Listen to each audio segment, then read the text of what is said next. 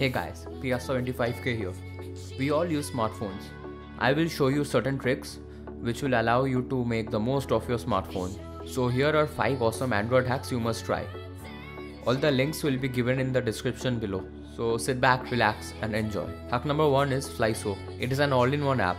You can have your Facebook, Instagram and Twitter all at one place and thereby saving a lot of phone storage, and you can obviously get rid of the bulky social media apps.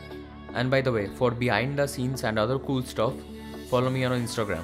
Hack number 2 is fake call.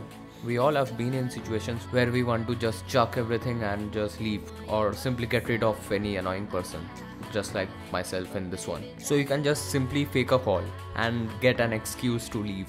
You can set a timer or even schedule a fake call, and bam, you can get rid of your annoying friend or whatever. So the hack number 3 is Unseen. It is a life-saving app for me. You can read WhatsApp, Facebook or any other messages without the blue tick. Once you receive a message, you can just simply open this app and read it. It won't be notifying the sender unless you open it via WhatsApp or the app you are using. Hack number 4, Pixel Filter. If your phone has an AMOLED screen, then do try this app. It decreases certain pixels of your screen, by which you can get better battery life. You can adjust the pixels manually as well. You won't be getting the sharpest and the brightest screen of all time, but you will be saving the ever precious battery. Hack number 5 is Universal Copy. Well, I thought you might be knowing this, so I kept it at the end.